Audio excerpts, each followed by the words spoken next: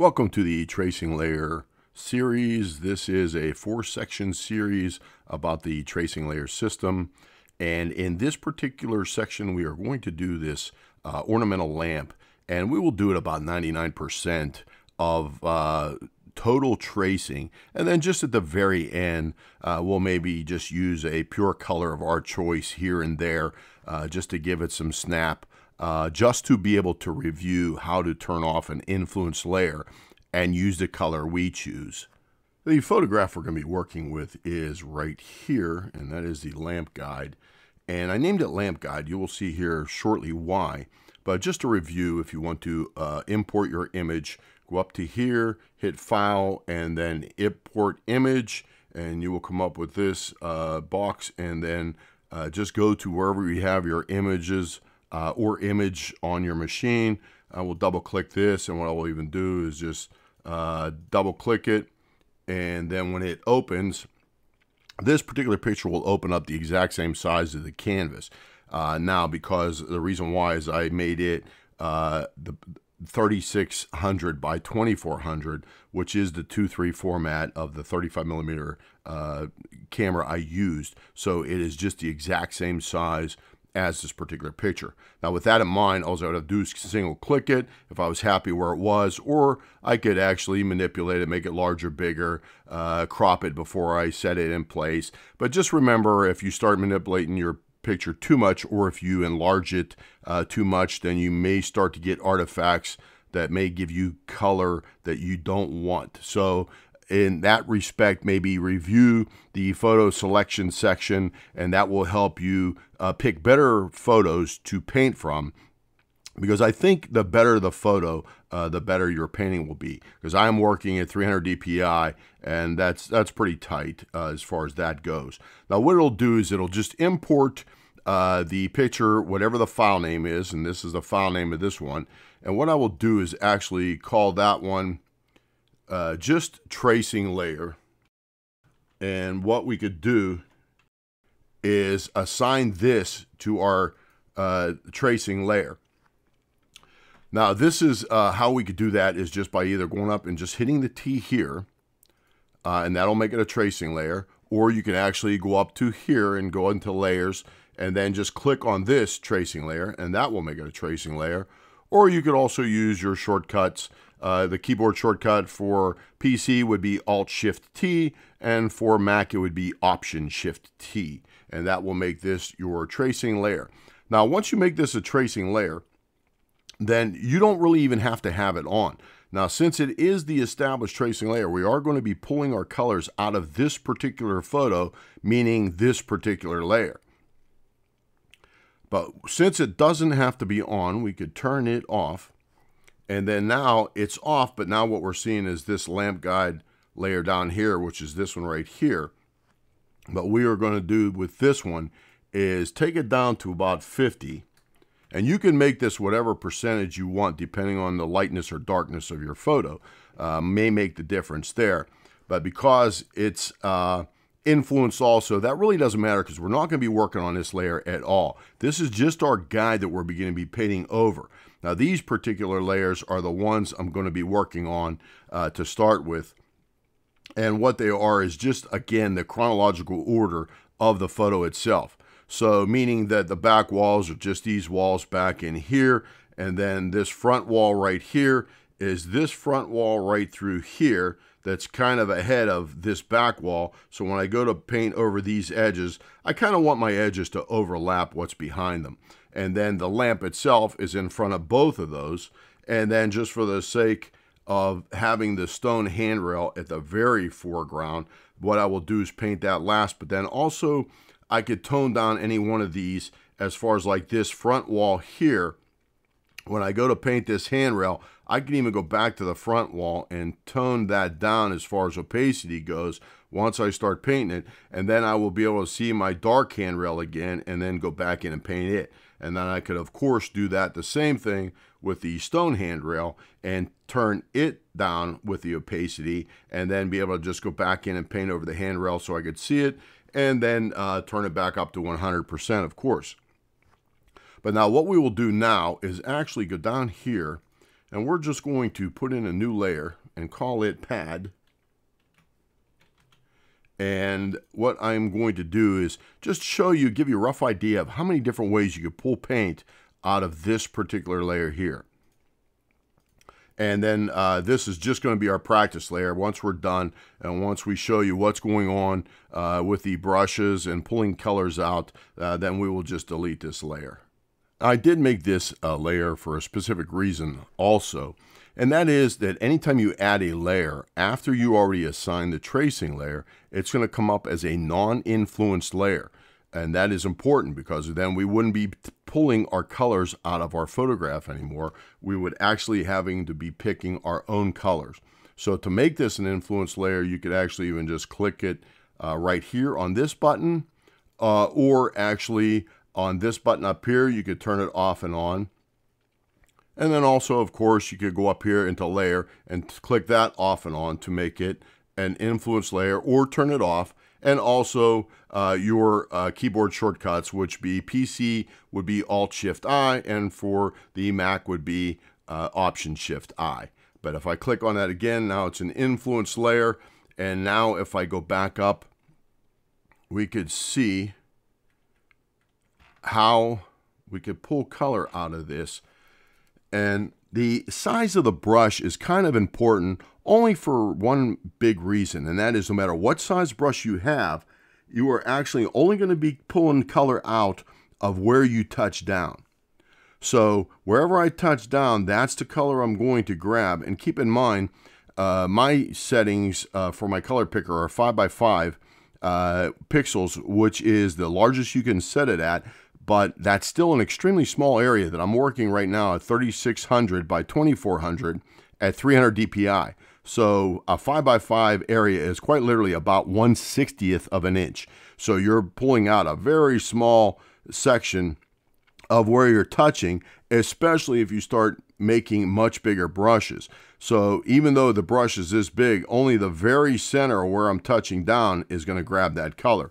So if I go over here and grab this white, then I'm going to be painting white over everything and not using the colors that are all available within that area. So in other words, we do have to make the brush fit what we're painting. So if I go down here and paint these ornamental frameworks in that hold the glass in place, then I have to use that size of a brush. But then keep in mind, I'll zoom in even more, that if I hold this down, I'm only going to grab that color and it's going to stay that color until I let go.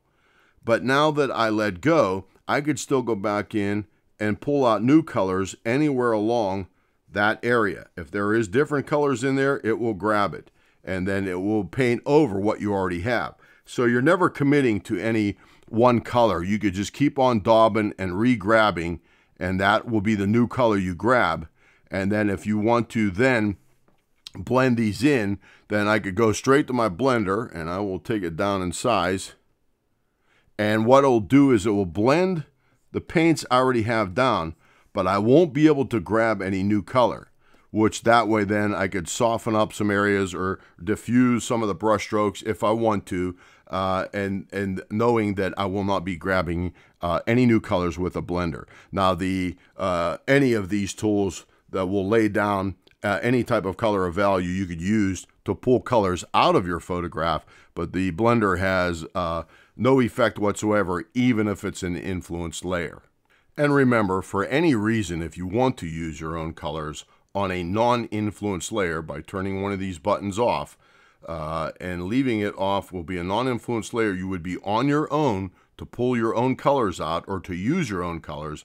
But to do that, if you want to use the colors that are within the photo, then just to review, all you have to do is go down here and then just say create color set from image file and just say we want 25 colors, and then find again that same area where you kept that same photograph, and what it'll do is make you a custom palette of all the photograph colors that are within that photograph. Then this way you will have the alike colors that you may need of the variations without very little mixing involved. For that reason, you would be able to then go in and add your own colors if necessary on a non-influenced layer. Otherwise, you'll just be pulling the colors out of your tracing layer. Okay, now let's set up and get ready to paint. What I will do is actually get rid of this layer. And we are done with that. And then we can actually take it all the way back and fit it on screen. And just to briefly go over, what I will start is probably up in this corner and do all that back wall first. And then do the front wall. And then again the lamp. And I will work on it with various size brushes. And I may even introduce a couple of new layers. For example, the joints between the block.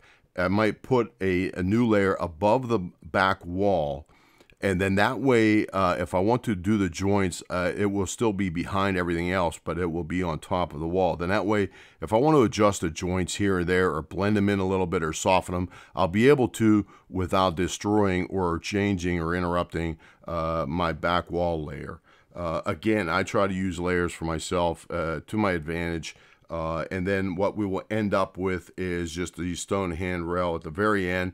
And I will also be actually explaining what I'm doing as I do it in the speed painting. And we also will stop here and there just for a real-time update.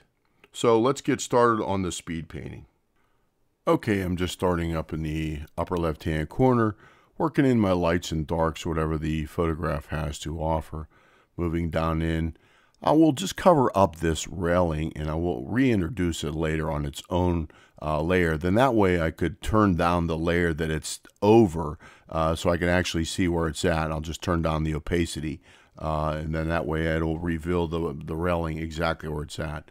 Now, blending in the colors and destroying some of the brush strokes, I want to do that because I'd rather keep my hard edges where I want them. Right now there are many hard edges throughout all the different brush strokes, and softening them up will preserve my hard edges for just where I want them. Now I turned down the opacity just to find that hard edge for the shadowed area of the back wall. And now just finishing in the back wall, I went ahead and turned it down again so I could see my hard edges where I want them. And then now just working in the shadow of the lamp itself. It is on its own layers too. And all I did was stagger the wall layers so I could put the sections of the shadow of the lamp on the layer that's in front of the one behind it. Then that way again I could turn it down and turn down the opacity, and then that way I could see where the actual lamp shadow is. Right now I'm just diffusing all the ledges in the darker areas, foreground, again just to kill some of the brush strokes. Now I'll go ahead and just put in the handrail on its own layer, and that will be it. This way I could see where it's going to be, and you'll see it come alive when I turn the opacity back up.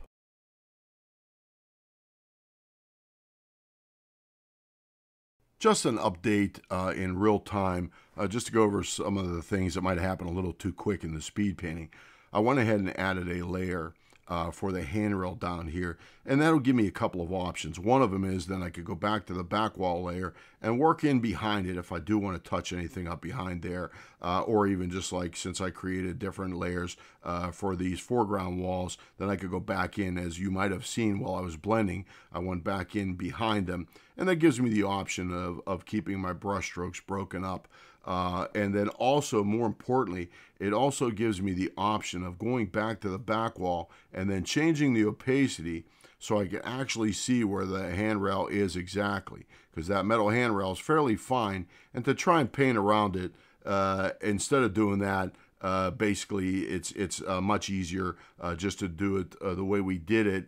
And that way you'll be doing the photograph more precisely. Now, if you wanted to just freehand that handrail in or something along those lines, that's obviously an option also. But keeping with that method, that is also what I did with the lamp shadow itself. And what I did was I actually put the lamp shadow and started it on the actual front wall. And then that gave me the option of being able to turn down the opacity on the back wall also. And then when I do this section of the shadow, I will actually put it on the stone handrail layer, and then that way I'll be able to turn this layer down and to see where that shadow is exactly also. Because we are duplicating over the photograph, and it's just much easier to be able to see where those edges are.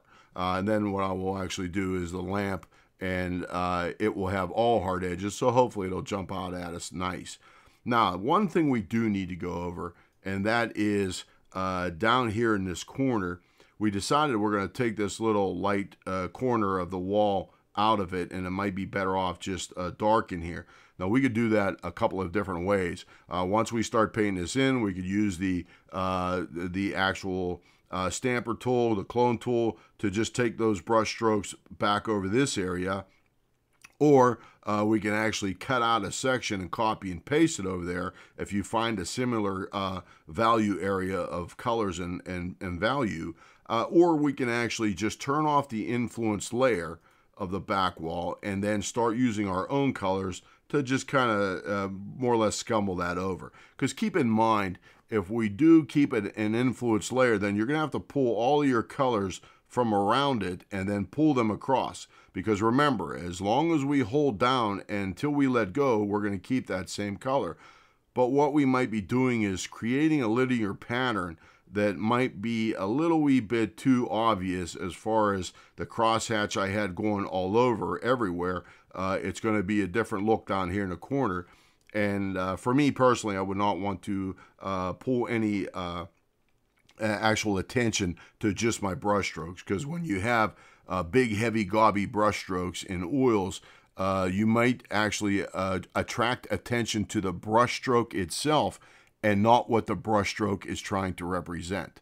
With that said, we're going to go back in and finish this painting up, and we will also then put in the block joints, the mortar joints, on its own layer also. That will be the very end, and that way we'll also be able to feather those in here and there and just give like a hint or a rendering of some of the joints as we go.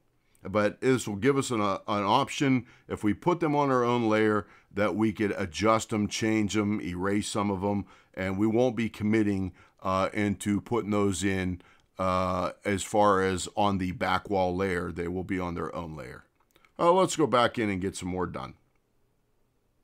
Okay, here I'm just working in the shadow itself of the lamppost, and again I put it on its own layer so I could tone down the opacity of the layers that are around it, and that way I could see the edges of the shadow itself. And some of those edges I want real nice and sharp, so I want to see exactly where I'm going. Right now I'm just doing the real ornamentation of the lamp itself, and it has a pebble finished glass on it that kind of refracts a light in a specific way. So sometimes if you know even exactly what you're doing as far as what type of object you're doing, it will help actually render the object better, knowing what the colors represent. And when I go back in and blend in some of these areas, I will leave some of the brush strokes here and there very pronounced, just to have that oil painting look.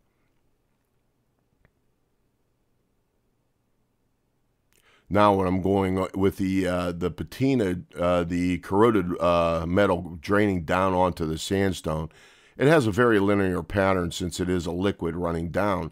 And what I will do is keep my brush strokes to that linear pattern just to help render that pattern the way it is.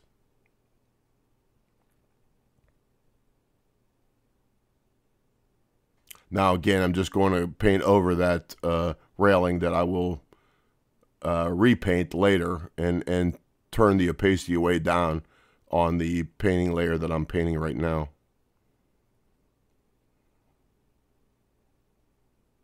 Soften up some of these edges and then just leave the paint strokes that I want, and then I could always go back in and put some more in. This dark corner, we're painting around that object we're going to take out with freehand here shortly. And then now I'm just going back in and putting in the handrail. Right here is where I took out some of the handrail that I just broke away from the photo and chose to make the handrail more parallel ends and edges than it was. Now the joints on their own layer, that way I could change them if I need to. And that's it. Okay, that is the end of the speed painting. And just to recap quickly, I went ahead and copied over 3 of those layers, the 3 that I merged. Then that way, if you ever want your to give yourself an opportunity to go back and just clean things up, or just rearrange things at a later time, it'll give yourself an option to start previously in the painting. Again, that is just if you're in the phase of learning to paint also. The best is to try and give yourself as many options as you can. That way, you again go back. But now, since I went ahead and put the mortar joints, which is right here, on their own layer, we decided we are going to go down and finish this by hand. But then what I'll be able to do is go back in and finish this with just our own colors, and that will be back down here. The stone handrail layer is actually the back wall layer, the original back wall layer. So if I turn it off, that would be it. And then what I will actually do is just finish this up and paint on it. But what we could do is we'll turn off the influence layer, and that's all you have to do. But now you could still trace as long as you could see what you're tracing, whether you turn down the opacities of some of the layers, or whether you could still see what would be considered your lamp guide, just your guide layer, and then you could still trace, but then you would just be on your own when it comes to picking colors. Now that's what I did very early in the cardinal painting. When I made the cardinal painting with freehand, I started very early with freehand. If you go back and review that particular section, what I did was I turned off the influence layers early, but then I also already had a base scumble coat down of colors, and that was it. I could not see the actual guide anymore. I was actually working off of the same picture on a different monitor. So just to answer some questions that were out there previously, as long as you have your influence layer off, you are on your own picking out your own colors. But then you may also be on your own with freehand too if you're already this opaque paint and you have to start painting on your own. Now we are just going to cover this over. So being that we turn off the influence layer, we will probably use these 4 colors right here. This one, this one, this one, and this one. And then keep in mind, all of these colors in here, you can actually go back in and just pick up the eyedropper and start picking some of these colors out of here if you want to use those same colors also. But I'm just going to go back in and just manually pick the colors, and we're just going to scumble over that and blend this in, and that will be it. Let's do that right now. And I'm going to make the brush a little bit bigger. And what we'll do is, now we already turned our influence layer off, so we are on our own.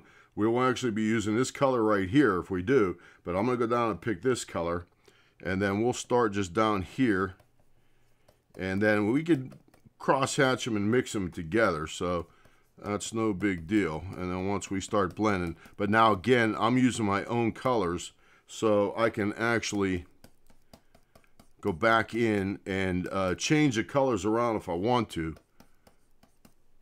And then now that I have the mortar joints above this layer I'm working on, I don't have to worry about painting. I'll be painting in underneath them, so they will stay right where they're at.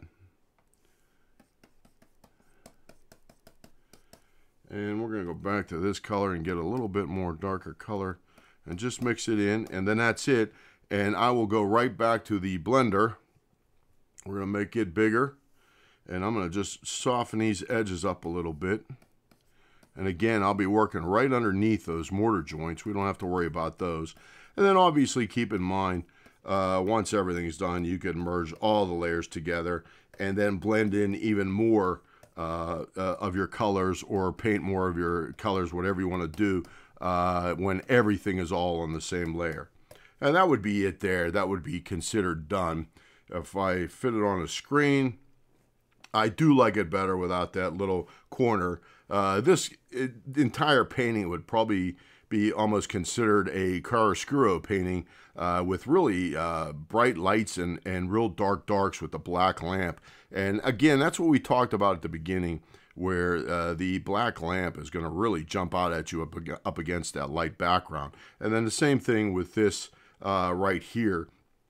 as far as this front wall, being it's in the light also.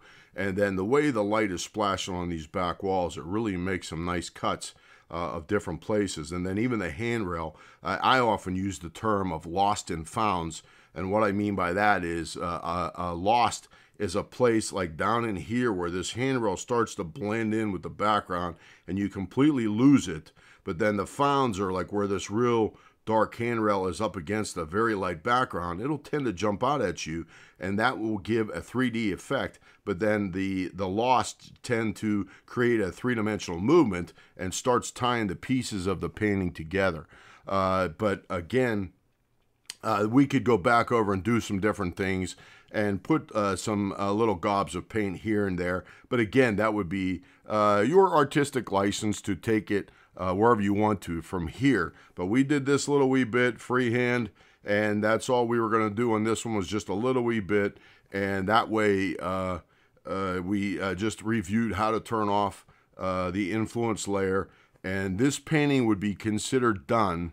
But first, let's take a look at even just the base of this picture, the painting itself as far as the front wall goes. And what I wanted to show you is just how loose it really is. It tightens up a little bit when you fit it on screen, but it is just really hunks of color of paint here and there that make up the painting itself.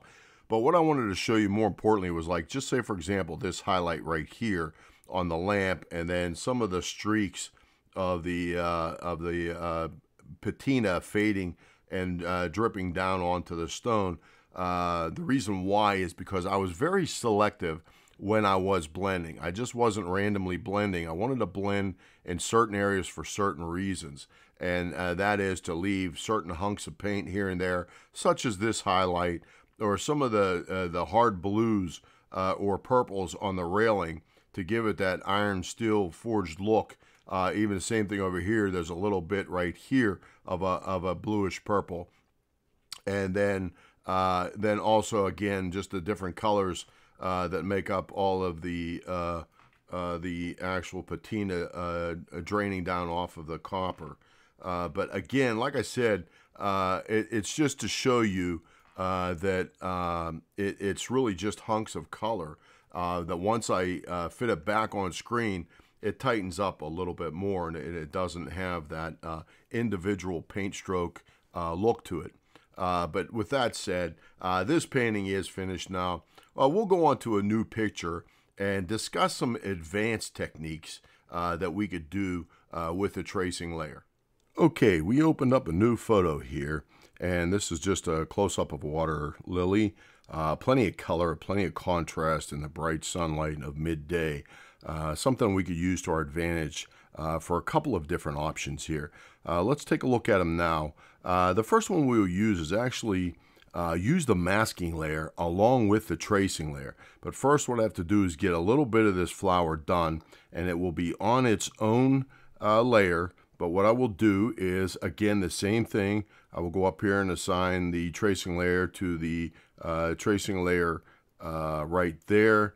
And then now that one's locked, and I could turn it off. And then I already made my water lily guide about 40%. Just made it a little bit lighter than the last time.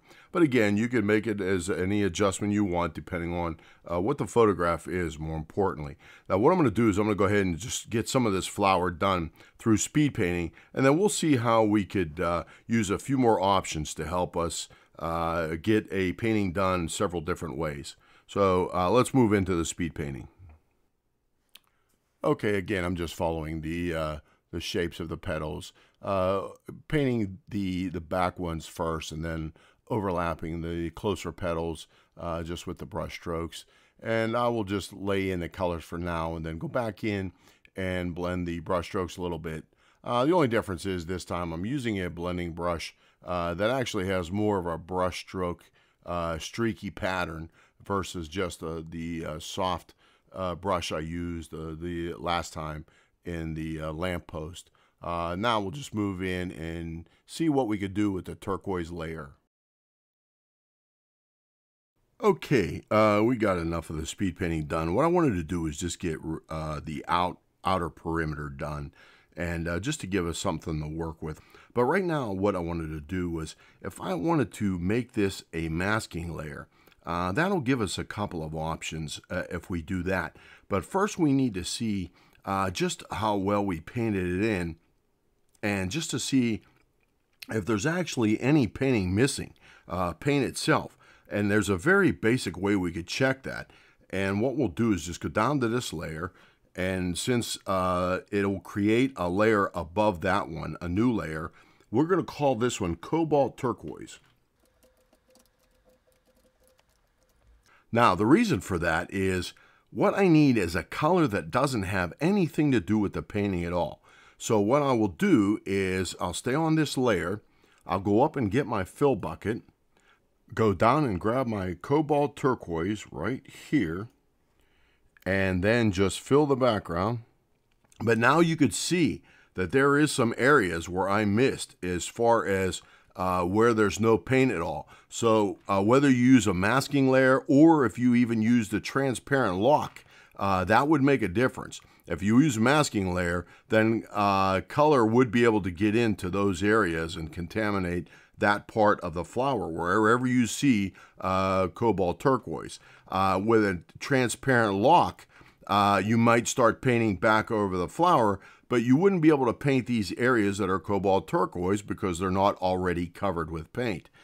So for that reason, we'll go back over and I'll just get all of those areas out here just in the speed part. And what I will do is leave the cobalt turquoise there and then go back over and either repaint or reblend those areas just so we don't have any cobalt turquoise showing in the flower that we have done so far. So let's go ahead and take care of that.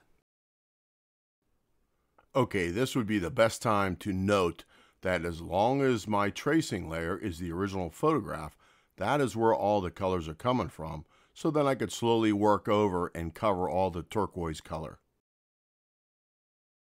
Okay, now that I went back in and just filled in the gaps on the flower of what I had done, it would be a pretty clean layer to use for a transparent lock or a masking layer. I'll go back up and close these out. We're not using those at all right now. But what I can do is I will turn this off. And now here's our flower. So keep in mind, if I make this a masking layer now, again, I could either go up here and just hit M, or go up here to the layer drop down and then either just click on masking fluid layer, or Alt-Shift-M for the PC users and Option-Shift-M for the Mac users. Since I'm already here, I'll just click on that and make it a masking layer. Then now it will be locked. And now the only thing to consider is when this is a masking layer, you could use a masking layer for whatever reasons you need to with the tracing layer, but then they share the influence layers. And what I mean by that is if I click off of the influence layer, then this layer will not pertain to the mask anymore. I would be able to paint right over my masked area because it's not influenced anymore. But I would also be on my own with my own colors because now it's not an influence layer for a tracing layer either. So that's just something to consider, that as long as you have your influence layers, it will be a tracing layer and a masking layer in use also. So if this is your mask layer, then this is the layer that will be protected, which is the flower that I have painted so far. Now with that said, if I say, for example, go up to the green pads and then actually want to paint something, I can actually go back in here. I will grab a brush, make it a little wee bit bigger, and I will zoom in a little bit. And then if I start grabbing some of these greens from the pads and pull them in, that will be a protected layer. Now keep in mind, this green pad is above the flower, so it should be painting on top of the flower, but since it's actually a mask layer, it will actually be protected.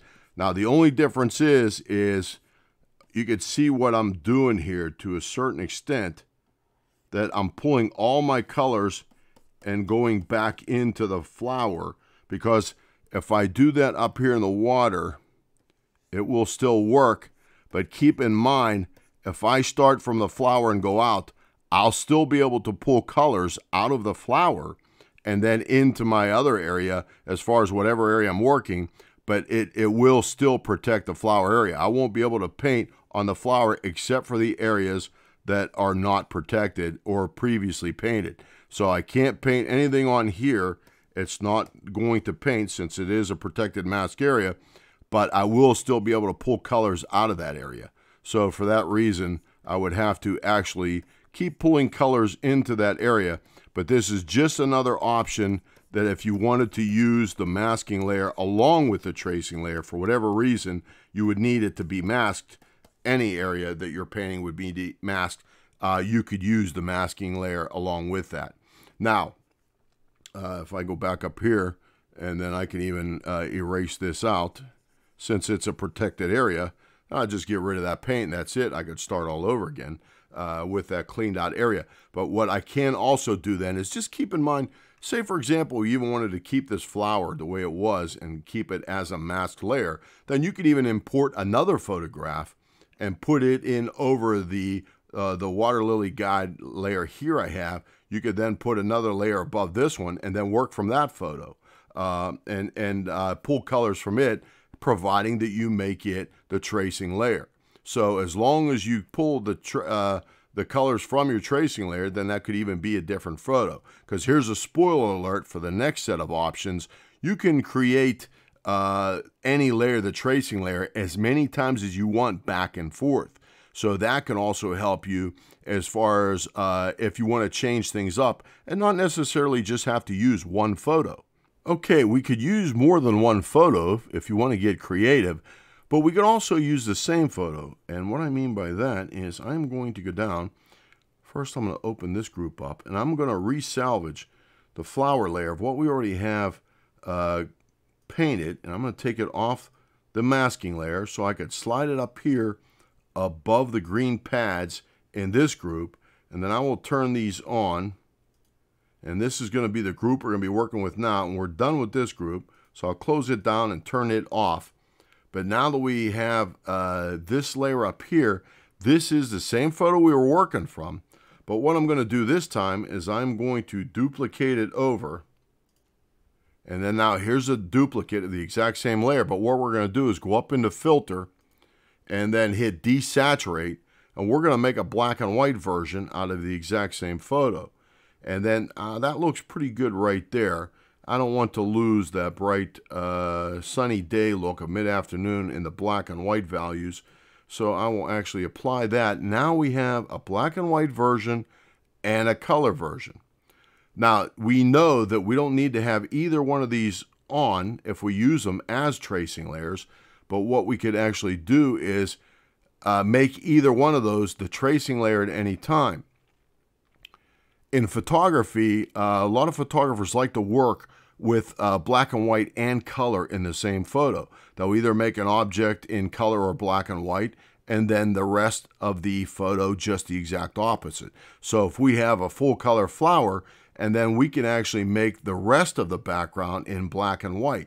Now, again, that could be done in any photograph with any subject. So now if we go up to the tracing layer here, but in the black and white version, we know how to make it the tracing layer. So we just click on the T, and now I would be pulling my colors out of the black and white version. So if I go down to the green pads layer, and just say, for example, I go up here and grab a brush, I'll make it a little wee bit bigger. And then if I start working in, the water is the darkest part of that color. Here's the black and white version. Now these are the colors we would be pulling out of, and then obviously we would still have a full color flower. So if I turn that off, and if I start grabbing the blacks of the water, it's the darkest part of the flower, and I could start painting this all in and make the entire background black and white, or any parts of it. And the reason why, again, is I could take the actual layers and make them the tracing layer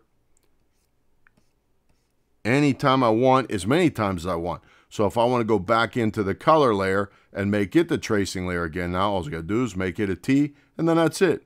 It's now the tracing layer. And if I go back to any influence layer or new layer that I create and assign an influence layer to it, then that's the colors I would be pulling out of the full color.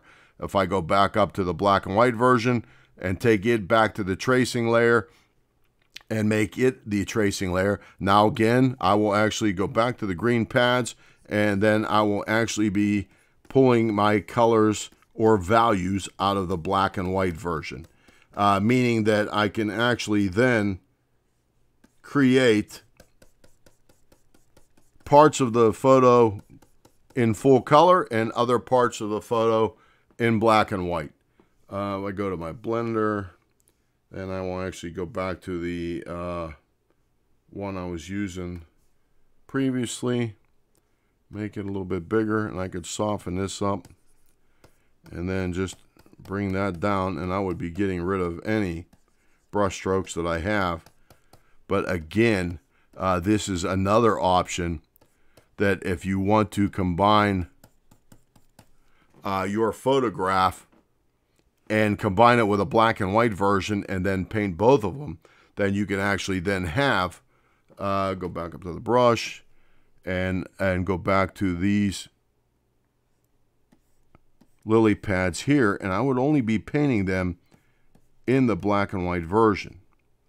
And the key thing to remember here is we can assign one layer, the tracing layer, as many times as we want to as many different layers as we want.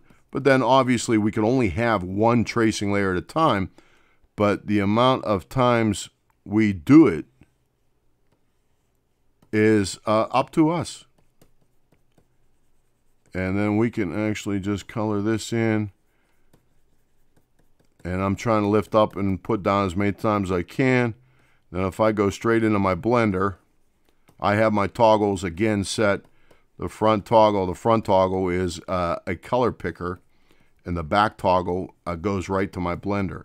So when I do paint freehand, that is pretty quick for me as to how I can change my colors and then also start blending. But here again, we could do the tracing layer, assign it to one layer as many times as we want. Now, keep in mind, that can even open up one last set of options, and that would be for those who paint in the grayscale method. Then you can actually just paint in your whole entire photograph in gray values, and then go back to your color layer and assign it the tracing layer, and then start going over lightly, change the opacity of your brush, and then going over lightly over the gray values with the color. And then you'd already have your shading already there if you choose to go that route and create a little bit more of a unique look versus just taking the colors completely from the photograph. Now, with that said, that is the end of this section, and hopefully it helped you in some way, shape, or form. And if you do get a chance to use a tracing layer system, hopefully this gave you some options just to help your creativity along, and hopefully this will help you. And until we see you out in the field or in the studio again next time, thanks for watching. Bye for now.